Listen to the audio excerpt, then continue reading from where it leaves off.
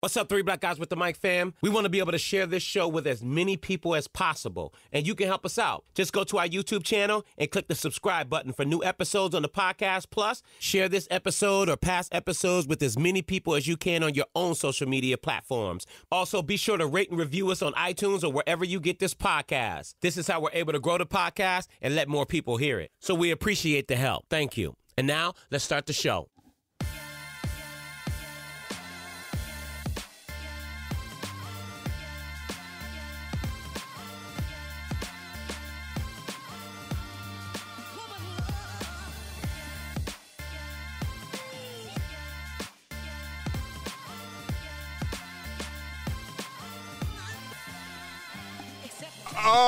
Oh my gracious, it's Three Black Guys on the Mic.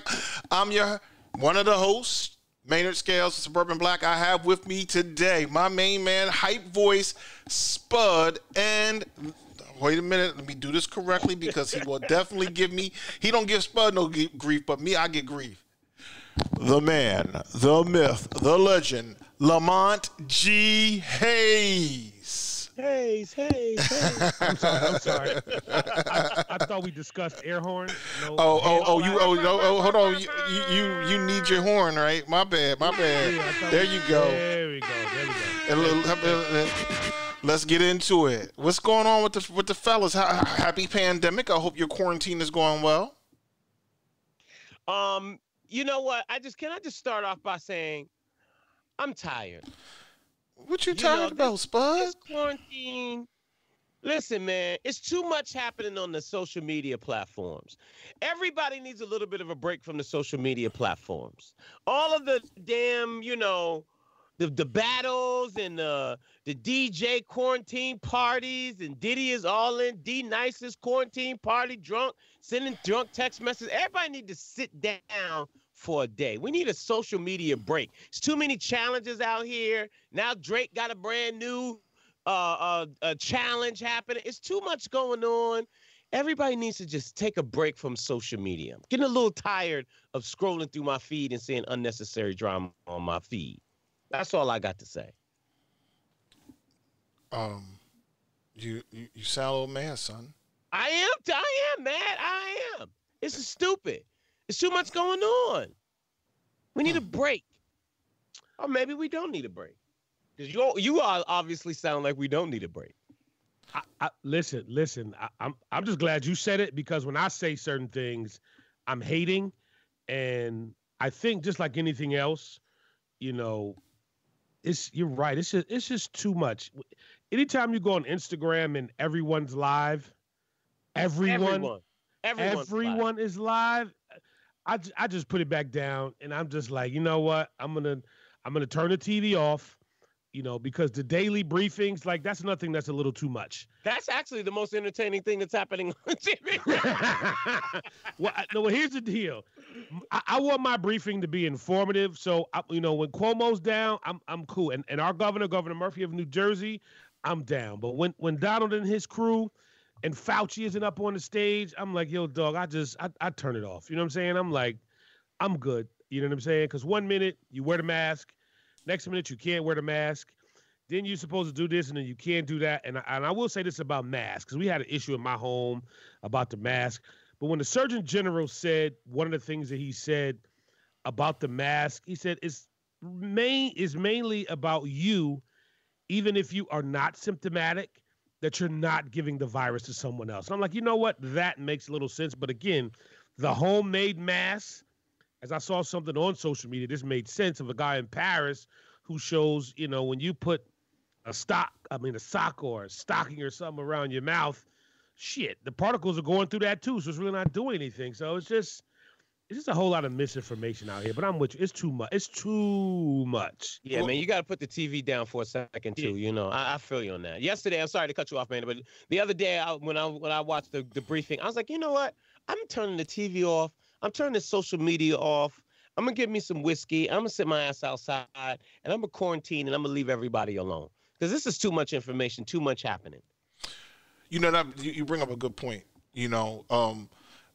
getting outside obviously is important, and I thought about this, and there's some things that when I was going in my own backyard and found out there's somebody's damn dog shit in my yard. I don't even know how they got through my fence, but okay, whatever. You went in your backyard and you told your neighbors, you said, "Hey, y'all want to see a dead body?"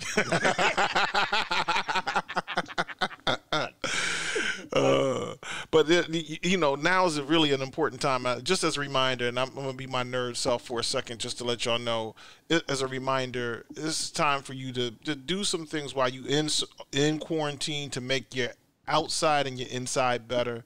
Obviously, this is a great time to do some spring cleaning. It's springtime, but also to do some spring cleaning outside. The last thing you want to do is like try to get your fresh air and be outside and be chased away by a bunch of mosquitoes or pests or whatever. And so turn over those all those things that might hold water in your backyard, and get rid of that, because all that does is just grow a bunch of mosquitoes and stuff. So, can I ask you a question, Maynard? Yes, sir. What do you say to all of the thousands of people that are stuck in their apartment buildings singing "Juicy"? It was all a dream in Brooklyn. Those who don't have backyards.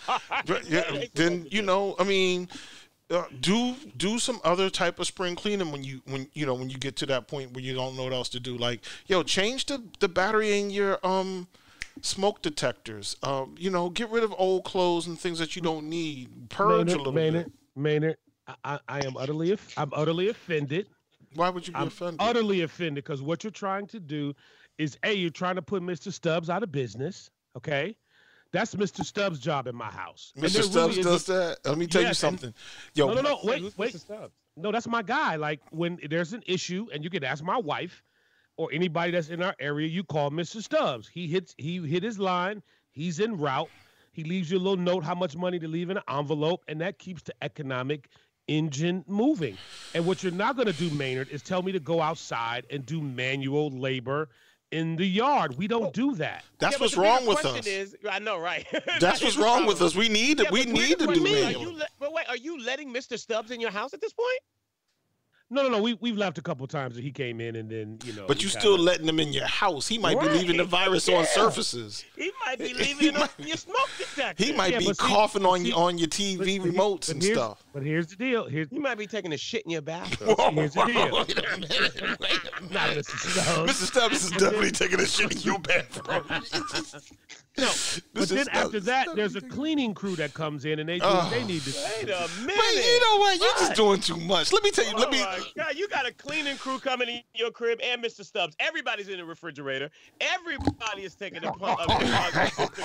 Yo, they messing around. Going through, what I'm saying? No wonder you out of Kettle One already. They probably doing the look. We need to be logging on. They probably doing a Facebook party from Lamonte's crib.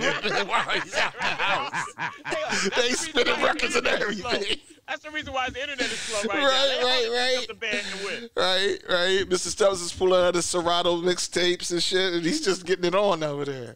So listen, before I get in trouble, we are social distancing, but we have had a couple of instances where we had to have the crew come in and kind of do what they do. So all I'm saying is, and I do think that's good information, man. I do think, not just that, just on so many different levels, since we do have this time. And I also think what's important, I know a lot of people are getting, which is called rest. And I do think that that's important as well, because a lot of people in our community, we believe that, what is it? That sleep is the enemy of death. Something retarded. The closest thing to death. Yeah, and I'm like, that's dumb, because any medical doctor will tell you, you need to get your rest. You know what I mean? You need to eat your vegetables and get some sleep.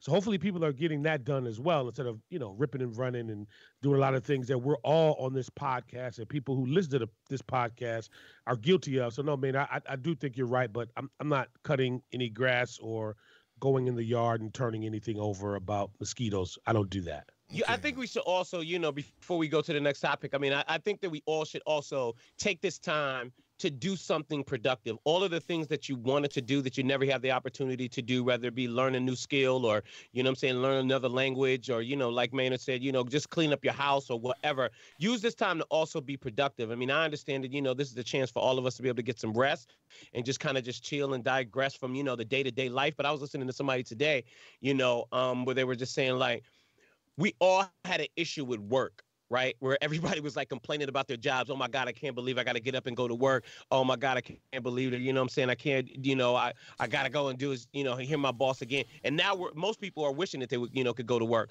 But I think that, it also is important for us to be productive during this time. We should come out of this situation in the next 60 to 90 days with new skills, with new information, with just learning, reading new books, educating yourself. Don't just be sitting there and just be on, social media watching, the versus battles every single day and listening to D-Nice's, quarantine party every day. You got to get up and do something with yourself and, learn something, be productive during this time. So I just wanted to just kind of put my little 2 cents in that joint. Spud said there's going to be a test at the end of this, so y'all need to get y'all shit together.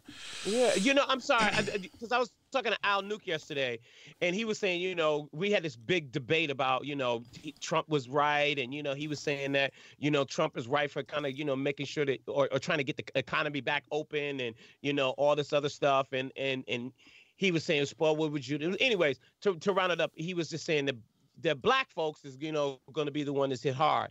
And I said, on the next podcast that you do, you need to be trying to tell your listeners that this is the time for you to learn. I mean, try to create some sort of revenue stream, because he was saying that the last time that we went through a recession that, Uber came out of it, and Uber Eats came out of it, and all these, fantastic businesses.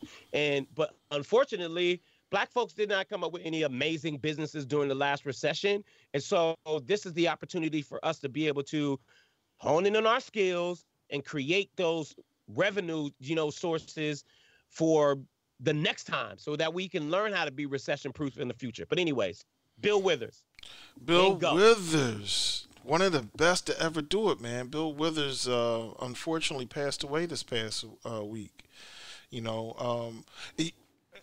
I would say, and I loved Bill Withers' music, right? Grandma's Hands is one of my favorites. I was Lovely Day, Use Me Up, etc.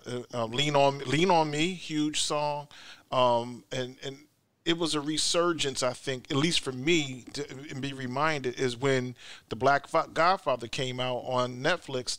He was so critical in Bill Withers' career. So, shout out to the Bill Withers family, with respect and condolences. Lamont, what you got on it, man?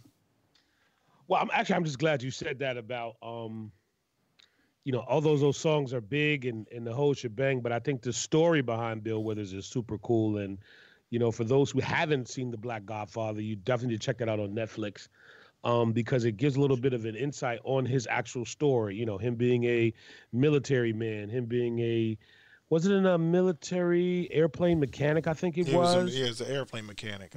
I think he even talked about how he went on and he did some plumbing work, if I'm not mistaken. I mean, just a all around like regular dude that that made these songs that became these monster hits, you know what I mean? And it's super cool for me because it just shows that you can still be just like a regular guy that does regular stuff and be a black father, which we're going to talk to when we get to my segment, and not run around in a dress and be on some clown buffoonery and still get it done, you know what I mean? So shout to Bill and to the Triple OG Clarence Avant for seeing and understanding what Bill was about and how important he was, because even though Bill created those wonderful, masterful songs, he definitely needed help, in order to get that to the point to where we're honoring his passing today. So I always tell people it's always about the artist, but you got to remember it's about the people around the artist that help,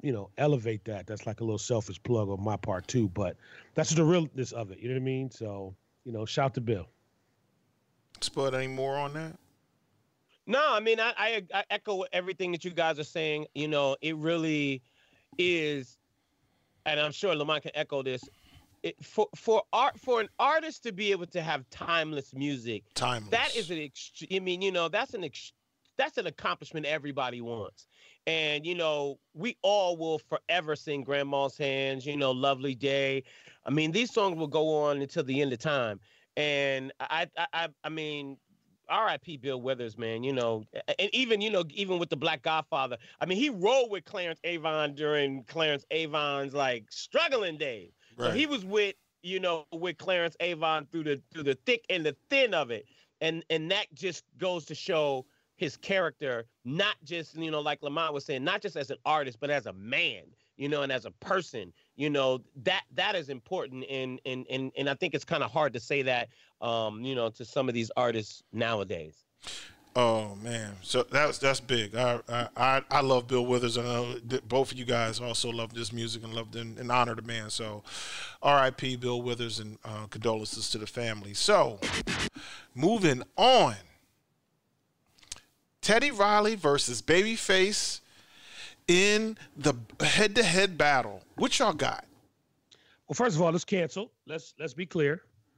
It's not canceled. It's postponed. Well, it's canceled to me. And I'm gonna be honest with you. When I first saw it, I was like, Kenny's gonna get on Instagram. Why? Right. I was like, and I'm with you, Kenny, but I think part of your mystique is that you don't gotta be careful here. You don't stoop down and try to do something that's kind of not on your caliber or legacy level. So I kind of personally had an issue with that. I can see Teddy, but not Kenny. I don't know. I don't know if I want that. I'm good. I understand it. I know we're trying to give people something to do. I understand, Swiss and Timbo, it's all about propping up the platform to make Mark Zuckerberg more money. Yep, I'm hating. But I don't know. I don't know if I want to see that, bro. I just don't. I'll pass. I don't want to see none of it. I mean, no disrespect. I mean, I know a lot of people did really like the Scott Storch and Manny Fresh. I didn't see Lil Jon and T-Pain. A lot of people say that T-Pain won, but I mean, I don't know if I don't know. I agree and I disagree. To me, Teddy Riley already wins. What? I don't think that BabyFace has the caliber of music. He doesn't have the diversity, in my opinion, to beat Teddy Riley. That's just my. He's right. Y'all tripping. Riley. Y'all tripping. I mean, it's different. It's different. No BabyFace record. There's no BabyFace energetic record. Name an energetic record that BabyFace has. Don't Be Cruel. Okay, I'll give you that. Every Little Step. That's one. Okay, that's one. You got to give me you give me the Bobby Brown. But other than that, he does not have. He has not crossed over into hip hop. He didn't cross over into R&B and pop and he did and all of those other things. His R&B joint is bigger than Teddy's R&B joint. Look, the man did End of the Road. Can We Talk? My with Johnny Gill. Love Should Have Brought You Home. I don't care what Rex in Effect, Rum Shaker, trumps all of them. No, We're Not Making Love by Drew Hill. Did he not say Rex in Effect? That's whack. That's whack.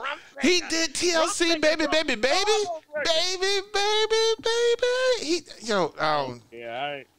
I don't know. To me, Teddy Riley, beats out BabyFace hands down. Just to go back on one part of it. Teddy Riley with Guy is classic. That first and second Guy album, monster. The Blackstreet stuff for me was good. It was excellent stuff. Listen, watch yourself. Watch yourself. Hold on. Be careful, man. Now, what you don't know is the Blackstreet days. I was living here in Hampton Roads in college, and there was a little Life of Riley money floating around. I was out trying to get the check off of that. Those were my days. But the guy, Teddy Riley, that's the best to me of Teddy Riley. Him with Guy. That's classic. But okay. Y'all just don't see it that way. Y'all gonna learn. I don't. You gonna learn. If we were going R&B for R&B, yeah, of course. I mean, BabyFace, but I just have not seen BabyFace cross over, in my opinion. I don't know. Teddy Riley, I'm rocking out with Teddy Riley. I kind of am on the Lamont train on that one. I don't want to see Babyface's old ass on Instagram. And you know what? On the quiet, and that's my other issue. Like with certain legendary rap groups, like I don't want to see, since we're talking about Teddy, you know what I mean. And I didn't notice as a child that, he did a lot of Houdini records. You know what I'm saying? Like actually, one of my favorite Big Daddy Kane records was done by Teddy Riley. But I don't want to see the job done. You talking about? Yeah, come dog. That was dope. Dog. Like that was anyway. But Didn't he do Wild Wild West too? He did Wild Wild West, Kool Moe Dee. Yeah, so that's what I'm saying. I'm almost feeling like Teddy has a deeper catalog in terms of generations that he's touched, even to this day. Because I forgot what record it is. It's a record that Teddy. Oh, I think it was one of those records with the boy that I think is super whack. Wait a minute. What's his name? Come on, Spudd. I don't even know the song you're singing right now. Chris Brown? Wait. No, not Chris Brown. The other boy, the boy from Hawaii or whatever that thinks he's black. Oh, you're talking about, hold up. Bruno Mars. Wait a minute. Bruno Mars. 22. No. Bruno Mars. No. Teddy's done some of them records, and he didn't tell nobody. Right, but but you mean, look, so Babyface is done. You take almost all those gold hits by Boyz II Men, those platinum hits by Boyz II Men. That's Babyface. You take the Tony Rich project, all that Tony Braxton stuff, Whitney Houston stuff. I'm sorry, man. I'm going to sleep. Give me 1 second because you put me to sleep with all them records, and I'm with you. And I get it. And my other issue with Babyface is that if you listen to Tender Lover, right?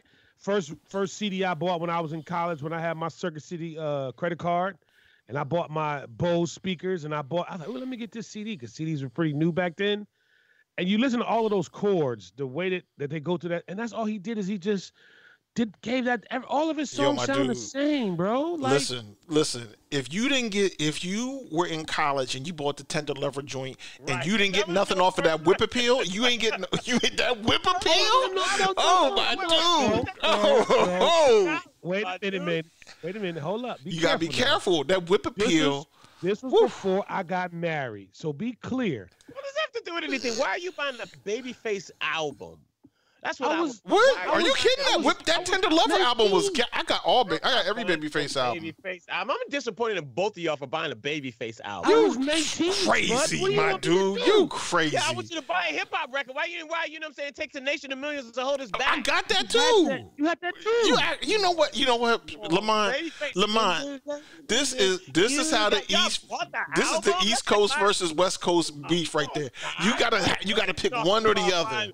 No, you buying a Babyface? I'm disappointed in both of y'all. Babyface was banging, yo. You can't trip on Babyface. Going to the record store buying Babyface Whip Appeal. Get out of here. Yo, that Whip Appeal, that Tender Lover album, banging. Get out of here. All right. So what was it? You bought the tape or the CD? This the tape. I bought the CD. I bought the CD. I bought the CD. No, CDs wasn't popping when you was in college, were they? Yes. Oh, yeah, well, you know, Lamont, he's from Junction City. $20. No. CDs wasn't popping when I was. So wait. So you spent $20. Back then it's probably what, $24.99? No, it was $19.99. It's 19 or 15. Okay, yeah, so some of them were 15. $20 on a Babyface Whip Appeal. On a Tender Lover album? That joint was I'm sorry. Can I get the floor? Can I please get the floor, please? God, dog. I almost want to hang up on you. You act like it wasn't a platinum selling album. I'm not saying that. Who do you think he sold those 3-4 million copies to? Gentlemen. A bunch of women, a bunch of girls. I would hope that it would have been a bunch of. Now, I wouldn't have been mad. It had you had been riding in a car with a broad and I'm sorry, we can't. Okay, we gotta cut his mic off. Lamont, go ahead. You have the floor. Okay. He's out here calling them broads. I just want to go. I want to go back in time, okay? Because Maynard, remember the time he produced that song. I got you. The year was 1989. Okay. Arsenio Hall was still on television. There still was this transition of cassettes and cassette singles that were going into CDs. If you were fly, you had a CD player in 1989. Truth. All hands down. You know what I'm saying? So yes, we were buying CDs. And again, you was only getting one or two because you only had a 30, 40, or 50 boy if you was doing a part-time job like I was doing in 1989 while still holding down my few little credits. And let's be clear. You were not having someone come to the dorm and playing it takes a nation a million to hold us back. You were putting on BabyFace, drinking Boone's Farm, or whatever vodka that you could afford at the time. Yeah, you're not hip hop. Yo, I had the 6-disc. I had the 6-disc carousel. Hip hop card revoked. That's right, man. Nope, you're right. You had the carousel. I had the carousel, right. And I had the BabyFace joint in. I had like the Jodeci joint in one of them. Come on now. You know, the Keith Sweat joint, the Bobby joint. You know what I'm saying? And then you had to make your little program. I'll give you a pass on that one. You had to make your little program. I'll give you a pass on that one. BabyFace? Yo, man. It's the same thing, bro. You know what? Okay. Look, Spudd, let's go, man. You tripping. Next subject. Yo, Joe Biden needs to pick a VP. I mean, obviously, this whole thing is not over yet, but Joe Biden is likely going to become the Democratic nominee, and now it's time for us to discuss vice presidential candidates. Now, what Joe Biden said a couple of weeks ago is that he definitely would have a woman on his ticket. Who, Lamont, is that woman? You want to know the truth, Maynard? Yes, sir. I think just like, if I'm not mistaken, the deadline to the census just passed a couple days ago, right? Mm-hmm. I don't know if I care. I don't know if I care about the census. I don't know if I care about Joe Biden and who he's picking as we speak. I mean, we got people dying. And I know we talking about that. We're going to hit it again. But I think that's going to play a major role in what happens in November. I don't think anybody cares. I'm going to keep it a buck. I think, you know. You don't think leadership matters? I mean, you know, you mentioned that people are dying. I'll be honest with you. I think that this is just another example on a federal, state, and a local level where leadership is failing all the way around. I'm going to keep it a buck. I had a conversation with somebody the other day. It was like, this person felt like, yo, Lamont, like, do you think it would be any better if Joe Biden was in the seat? Or even Barack Obama was in the seat right now? And I said, well, I don't know. I think at least Barack's delivery would be different. He was like, but so Lamont, like, we're on some old every man for themselves right now. Like, we don't know what to do. And again, I'm just bringing all of that up because I think it matters when it comes to the Joe Biden conversation. And what is more terrifying than COVID-19 is that there's still a large contingency in this country that think that Donald Trump is doing his job. Shout to my man Bill Maher, because even though he had a whack-ass show on Friday where he was taping from his home, his content was still amazing. And this is one of the things that he said, is that any president who is in an environment of a warlike environment normally gets a bump in their approval ratings, which makes no sense. Like he talked about George W., 9/11, when he's sitting there reading a book and he didn't, spring into action and other methods of his way of handling it were questionable, he got a bump. Donald's got a bump. I feel like Joe is coming from behind the 8-ball, Playboy. So, unless he bringing Jesus, I don't know. I don't think anybody cares. Spudd, do you think Joe is being wild, mad, disrespectful to Bernie Sanders when he told him, look, man, I'm just going to go ahead and move forward with finding my VP in my cabinet?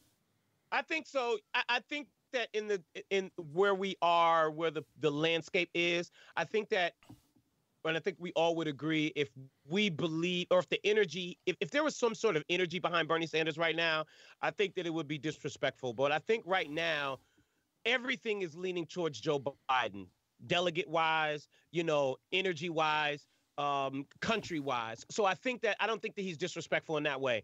Let me just say why I kind of slightly disagree with Lamont.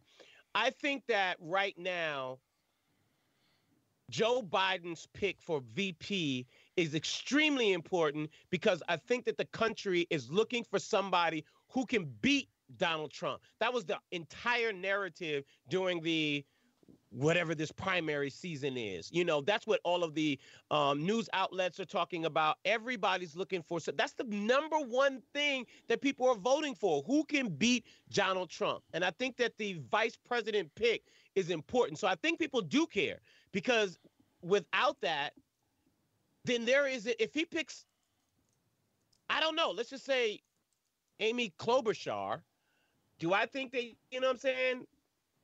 Amy Klobuchar, do I want to see a Amy Klobuchar Joe Biden ticket? Do I want to see a Joe Biden Kamala Harris ticket? Right now, I wouldn't mind, you know what I'm saying? No, right now, I wouldn't mind seeing, because I saw this on the news. I mean, in a couple of news stories today. Right now, I would not mind seeing a Biden Cuomo ticket. That I'm going to campaign for that ticket right there. But if he's going to stay with women, I don't know. Out of the women that, you know what I'm saying, that I have seen, Kamala Harris, Klobuchar, what's the girl out of Atlanta? Stacey Abrams. Governor Whitmer. There's a couple of them, you know. I forgot the other ones. But Hillary Clinton? No, absolutely not. That one's I'm not voting for that. No matter how that would make me not even want to go to the poll at all. I don't want to see that ticket at all. But I think that whoever he decides, that is going to be extremely important for, is that a team that is going to be able to beat, that is going to rally people enough to be able to go to the polls to beat Donald Trump in November, especially, to your point, Lamont, during this time of COVID-19. Because right now, because who's doing Minnesota is still doing their primary Tuesday. They're like, I don't care. We still going to the polls. That's right. You know, so, I mean, I think it's important for that combination, and the energy is extremely important, because that is what's going to beat Donald Trump. And if he picks the wrong person, a no name, or somebody that we don't really know, somebody who doesn't have the experience, or somebody who is not as tough, because both of them together is going to have to be, you know what I'm saying, tougher than Donald Trump. So that's just my thoughts. Okay, well, let's do this real quick. Let's pay some bills, and then when we come back, we're going to find out what Lamont happens to be in his feelings about this week. This is Three Black Guys with a Mic. This episode of Three Black Guys with a Mic is brought to you by BWPmarketing.com. Rappers, singers, and professional musicians, let BWP Marketing take your music career to the next level. BWP Marketing is a full-service marketing agency with over 20 years of experience in the music business. Bottom line, BWP Marketing makes it happen. No runaround, no drama, just results. Do you need help getting your music heard on iTunes, Spotify, or Tidal? Do you need your music on radio? Plus, we can help maximize your social media presence and create a customized digital plan just for you. BWP Marketing has helped artists such as Yo Gotti, Summer Walker, Roddy Ricch, and the legendary Mary J. Blige and Tony Braxton. And now we're ready to help you. Go to www.bwpmarketing.com and get more information. Then click on the contact page, and in the subject line, type 3 Black Guys, and we will send you a free BWP Marketing Artist Worksheet.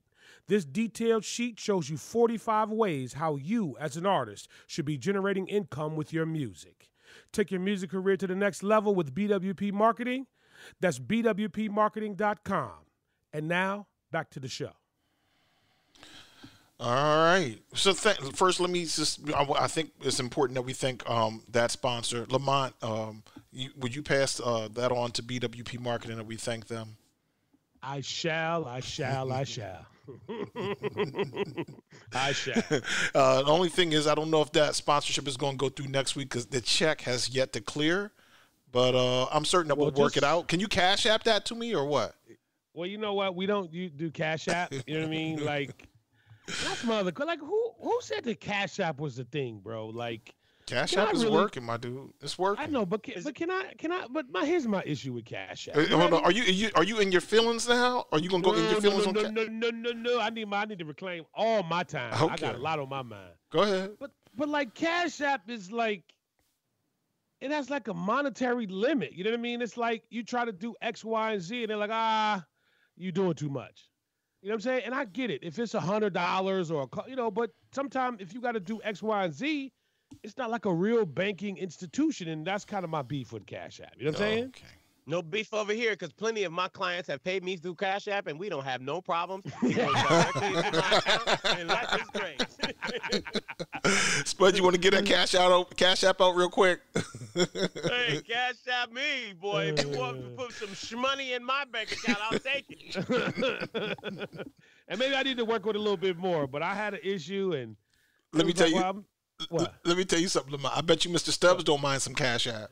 Oh, no. It's funny you say that, because he was... Yeah, we'll take Cash App.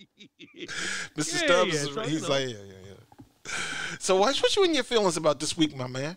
Hey, man, actually, sometimes in my feelings can be good or, it could be bad. So this week, I'm really on the good side of being in my feelings about Courtney Vance.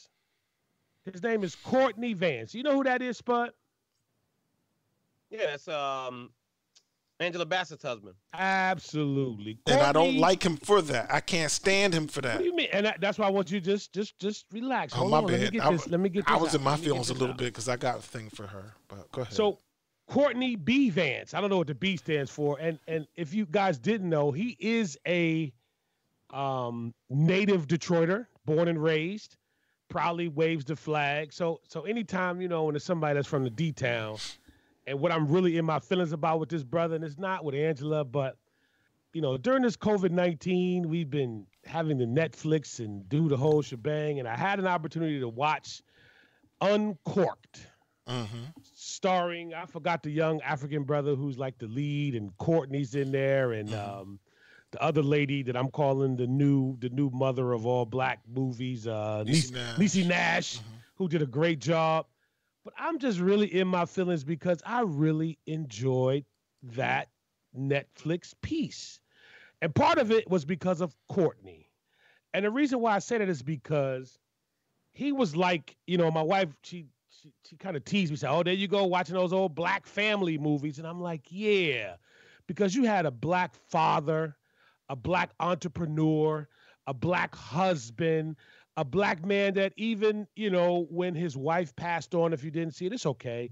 He still was like a father to his family. He had that kind of tough experience. Spoiler alert. Oh, shit, if they ain't watched it by now, the hell with them. But I'm just saying, like, it was just so refreshing not to see somebody in a dress or to even see the lead guy, the young man, I forget his name, and I couldn't look it up. The actor's name is Mamadou Athie, but his character's name is Elijah. Elijah, okay, yeah. Even Elijah, that character, it was just refreshing. This guy, young kid, ended up with a young black girlfriend. They had like a little young, tasteful sex scene. I was like, yeah, you know what I mean? Is that the part you really your feelings about? This is young, tasteful. Young, tasteful. Yeah, I mean, you saw the young brother. He trying to excel.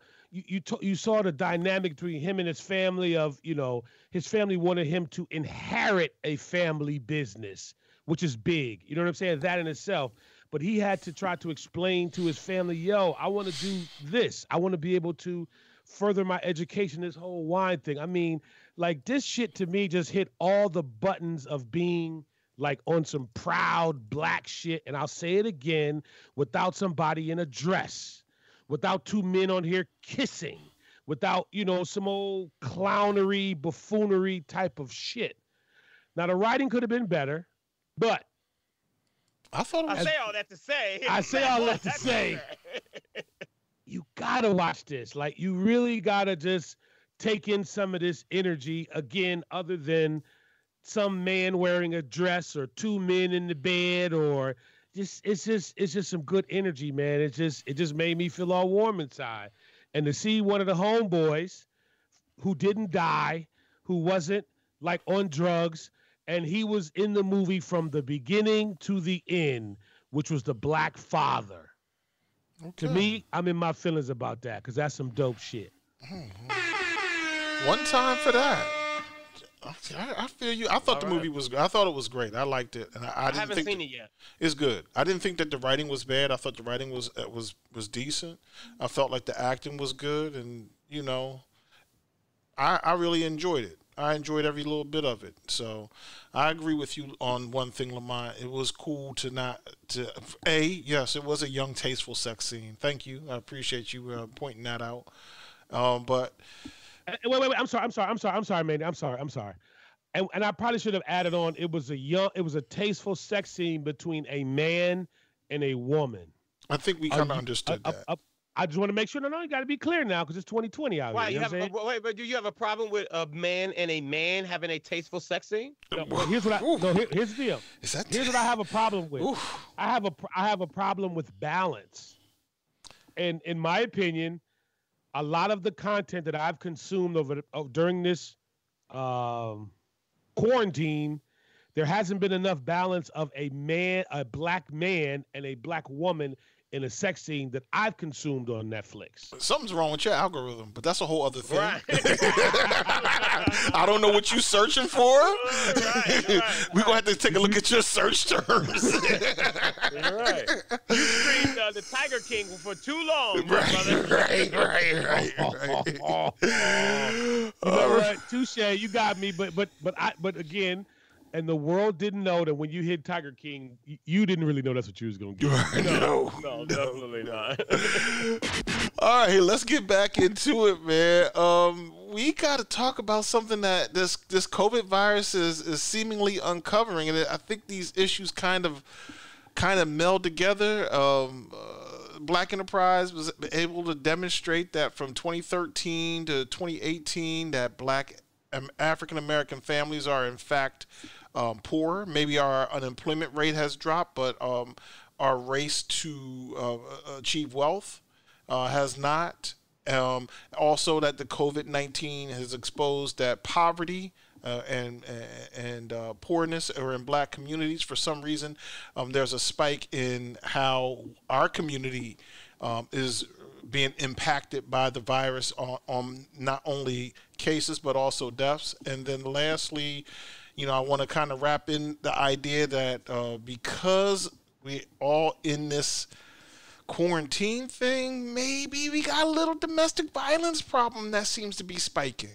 I think it's up something like 45% or something along those numbers, right? So, Spudd, let me just let you know before you say anything, Spudd, this is a safe place. So, if Mrs. Spudd is beating you, you can tell us. Yeah, we had that before, the virus started, but, it's all right. And these are three separate, issues, right? And so I'm very curious to know why aren't African Americans move? And the answer is obvious. It's subjective, but it's obvious, right? But it's amazing to me to be able to see that despite that we're getting college degrees, right. Women especially are, at the top of, their game when it comes to education. And we are still lacking in financial gratification or moving the needle when it comes to generational wealth or either wealth period. And a lot of it has to do with, and you guys can, I'm sure, kind of attest this. You guys, maybe you have a master's, Lamont, you're from college. And when in an article, it said that because a lot of, and even there's also a thing on Netflix that talks about money and generational wealth, but especially for black folks, when you become like the breadwinner or the person that, has the most money in your family, then you're usually the one that's giving it out to other people. You're usually the one that your family members are coming to for loans and, coming to for, extra help and so forth and so on. And that's one of the reasons why it's difficult for us to be able to get to the next level. But also just because, of the color of our skin, we still live in a time where we cannot get jobs despite the education that we have. True. And to me, that is really unfortunate. And until, when I said earlier, this is the time for us to be able to really start to figure out how can I take advantage of my entrepreneurial skills, even if you don't have any. How can I learn how to be able to create some sort of wealth in this situation? And to the second part of it, because, this hits home with all three of us because we all lived in Detroit. Lamont is from Detroit, about Detroit being one of the hot spots and one of the unfortunate cases for COVID-19, and not just in Detroit, but in poorer areas, in rural areas as well, because one of the lack of the money, two, because of the underlying health issues, diabetes, heart disease, and so forth and so on. And because we just do not have the resources to be able to either go to the doctor or go to, or either have insurance or, whatever the case may be. And these things are just really bothersome to me. And I don't want to say it because I don't want this to sound negative, like, oh, we got to do better. But I say this with, with love and respect and no disrespect or not trying to be insensitive at all. But I just wanted to just open the floor to see, man, how can we do better? Well, I think not necessarily trying to answer that piece, but just to kind of echo some of what you said. One of the things that the Black Enterprise article said about this wealth attainment or the idea that we're poor is that, yes, you're right. We are achieving education. We are converting on educational growth, but with that educational growth by way of college also comes this student loan debt. And then, then if you start looking at, places where Black people live, right, where we have high populations of African Americans, they're going to be the urban cities, but largely Los Angeles and Chicago and New York and Philadelphia, Atlanta, etc. And we happen to live in some of the most expensive cities, if you will. New York City is something like 70% of New York City are renters, and you have to be in a rent-controlled building. If you don't, you could find yourself paying, enormous amounts. And then and so now you're giving away money to a landlord and you're not earning any equity or any value that you can pass on. But you can, in fact, pass on your rent-controlled property, which, isn't always the best. And then I think one of the other parts of it, particularly where how it all kind of ties in, is this virus. One of the things that it does is it feeds on, or it works best, it's most efficient in its spreading when people are densely populated. And if you start thinking about those cities I named, where Black people live, and Black people live in close quarters, where Black people share the elevator going up and down in, some either a project or apartment building where Black people are touching doors that other people are touching, et cetera. It has the potential to jump from person to person a lot easier. And if you look in the news, I think there are 8, 9 states that have not created a shelter-in-place order or whatever the case may be, and most of them are like Wyoming, Montana, South and North Dakota, etc. And you think about, they may not need to be honest. I think everybody should, but do they have to? Considering that, they live in places where their neighbor might be, a half a mile away. They live on 3-acre farms, and it's a different type of living. And so they very well may not have just dense population. They don't have dense population urban centers where you bump into people a lot, like a New York City or like a Los Angeles. So there's a lot in how we live that has to do with this virus and its ability to spread. And you mentioned some really good stuff that, if you're diabetic or if your immune system is compromised in any way, then it can really affect you. So yeah, those were very important points. Lamont? Well, that was like deep. I think it went a little bit to the left, but I was a little confused. But Spudd, here's my thing. And Maynard, here's my thing, is that there's what do they call it? Wealth inequality gap. And I was looking at from where it was from 1970 to today. And actually the gap has grown. And I think it's by design. And Spudd, when you say, what can we do? I think it's a lot of things that I think that are small, but I think make a very large impact, is that our community is sometimes charged for goods and services that are like different than outside of our community. So if you start something as basic as that, if you have $100, but in the city of Detroit, it's going to cost you $40 to get water. And if you have $300 and you're in Bloomfield, only costs $25 to get water. Like it's small stuff like that. Like I was watching something on one of those Netflix specials when they talked about the history of redlining and why they called it redlining. Like the green part was, that was for the good and that was for who. And then the red part was like, no, we can't sell to these people. This is the red part. You can't. And that's allegedly where redlining comes from. And I think just on so many different levels, man, from insurance to, to certain things that, water, utilities. I mean, I think those things are really, really real, and I think on a smaller level that, plays a very large part. And I say this all the time. I couldn't understand when I came to New Jersey where, yes, a lot of things are more expensive, but what we pay for water in comparison to what an average city of Detroit pays for water, it just makes no sense. It's like 5 to 6 times more. You know what I mean? Like what? And again, that's basic, and we can go into a whole lot of other deepness, but it's like, it's part of a system, Spud. And I don't know how do you go in and blow up that system to whether that's not the case, because I don't think it's education. I don't think it's modifying your spending habits. I think it's something much bigger and greater than that needs to be addressed. I ain't got the answer. You don't think it's behavior? You don't think it's behavior? I think that could be part of it. But I mean, again, if you already have a family, like, and I forgot the stat because I was looking at it as you were saying it, it said, again, that if that white family had $100, the black family only had $55. So, yes, if you already have $55 and you're spending, $12 on the belt, a Hermes belt, and these are all in whatever terms, yes, but there's still an inequality because you are, whatever it is you do, if you do a perfect everything, you're only going to have 55. And that white suburban family is going to have 100. Right.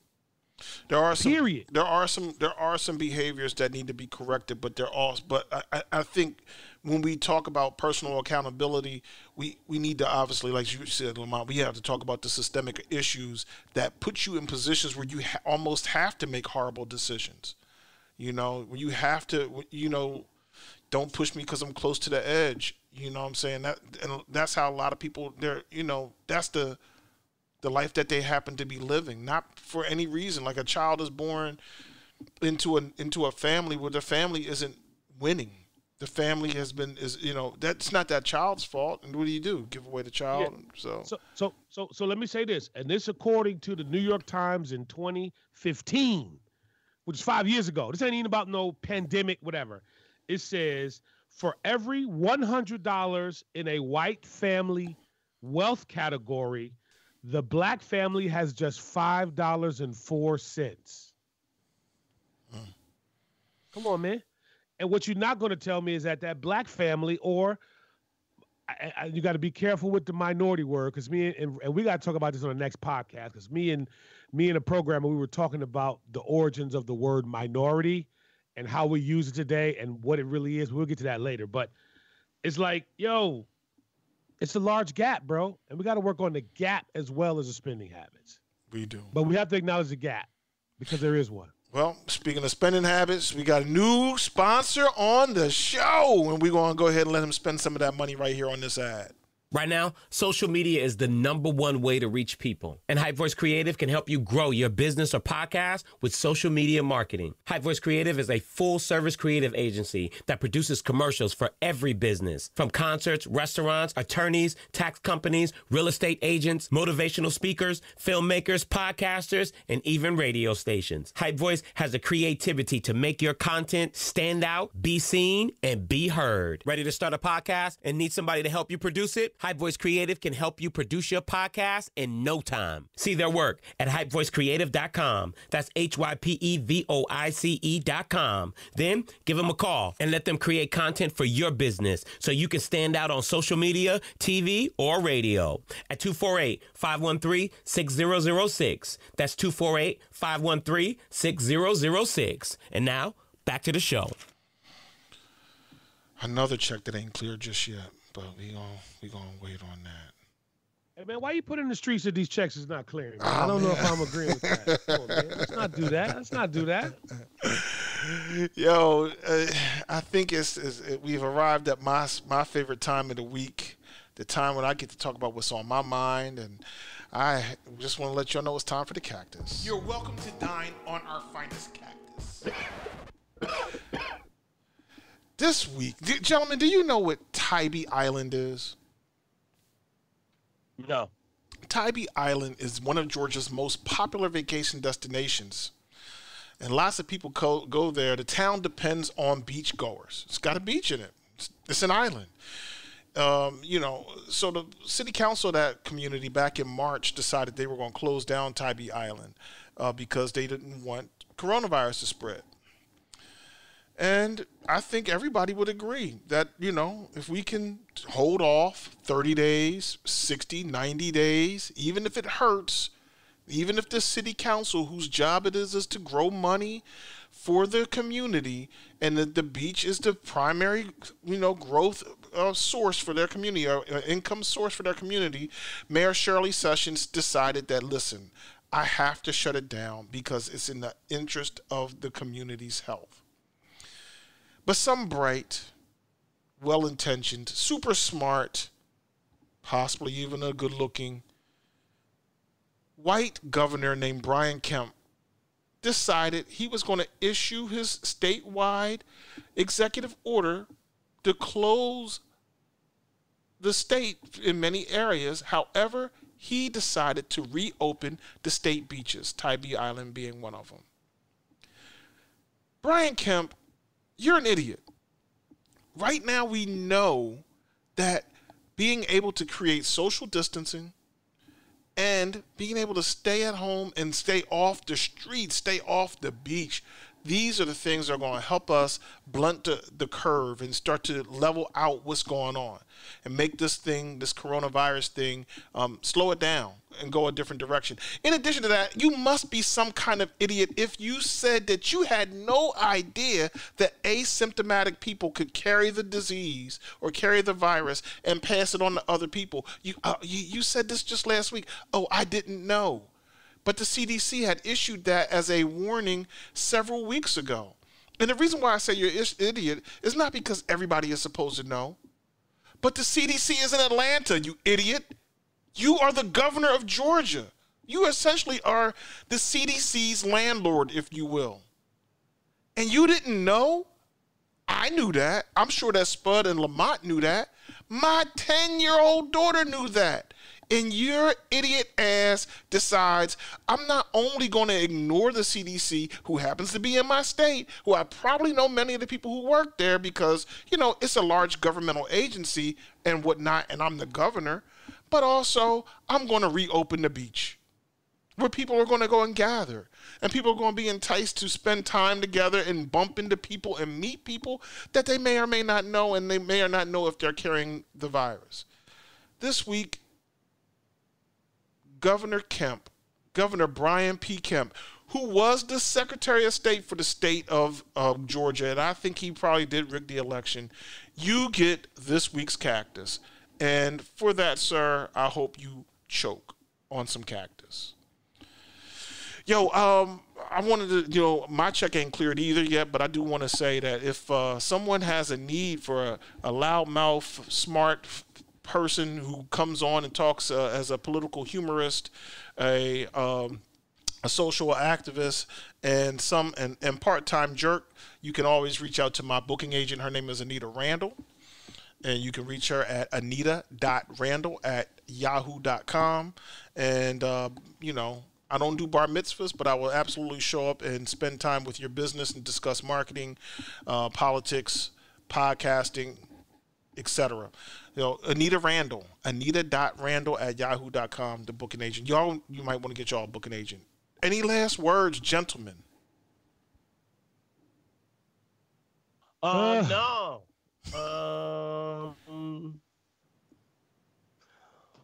No, I don't have any last words. I was trying to think if I had any last words, but I don't.